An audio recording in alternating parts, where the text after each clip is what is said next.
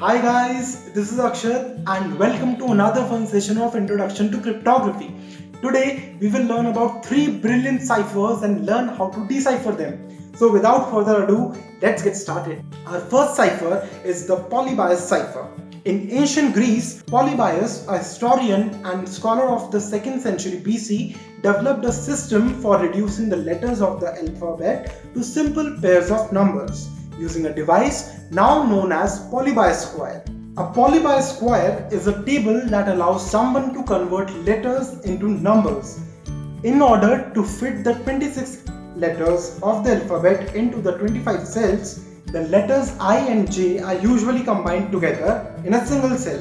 Fun fact, originally there was no such problems because the ancient Greek alphabets were only 24.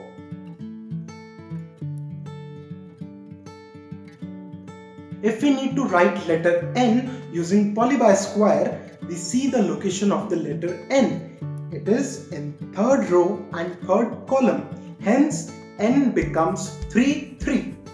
Let's say we want to say hello. We'll see the positions of H, E, L, L, O. H is 2, 3.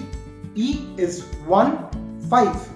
L is 3, 1. 3, 1. And O is 3, 4. So hello becomes 2, 3, 1, 5, 3, 1, 3, 1, 3, 4. Now figure this out.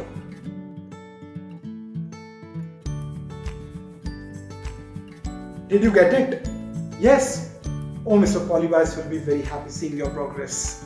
So now let's try the other cipher. So now let's move on to the next cipher, which is the pigpen cipher. The pigpen cipher was used by Freemasons in the 18th century to keep their records private. The cipher does not substitute one letter for another, rather it substitutes each letter for a symbol, where the letter shown is replaced by the part of the image in which it is located.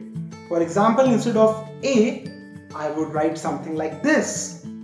The decryption process is just the reverse of the encryption process. Use the same key, that is the grid, and you locate the image depicted in the cipher text and replace it with the letter given by that part of the grid. And this is actually AKSHAT. Akshat. Now you decipher this. Did you get it? I'm sure you did, because we all love cryptography, right? Now let's move on to our last cipher of the day, and that is cardan grille.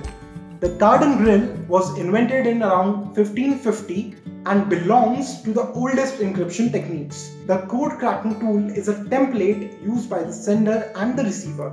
The template has flaps or cells that can be opened or closed, and only the person holding this template and knowing which cells to open can crack the cipher. The creator puts the template on the paper and writes their secret message with the selected open cells, which become the key to break the cipher.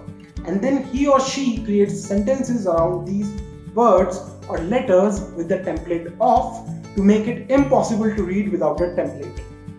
The sheet of paper now just looks like a regular note or a story that does not make any sense until the receiver places the template over top with the correct cells open and reveals the secret message.